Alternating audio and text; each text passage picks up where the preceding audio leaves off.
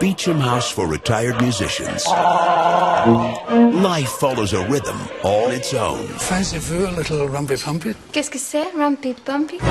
But a new arrival. Look! Welcome to Beecham House. Your room is a beautiful suite in what we call the B-wing. Sounds like a prison.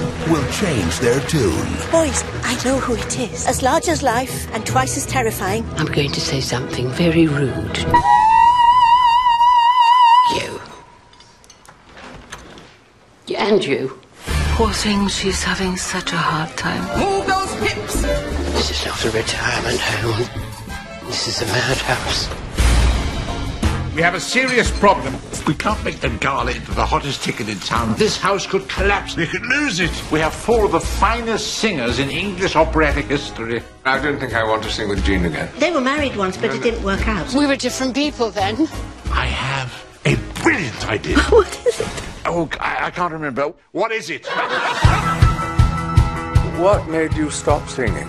You must understand, I was someone once. Why do you persist in flirting with me? Older man, vintage wine, seasoned wood.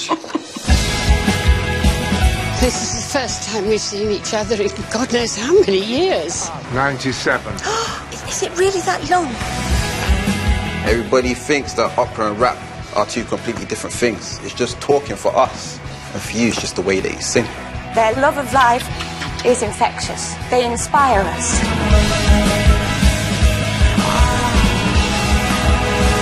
It's not too late. You're telling me to go out and smell the roses. I'm telling you to sing. I think you two are drunk. I think I possibly am, although I find it very difficult to tell the difference at this age.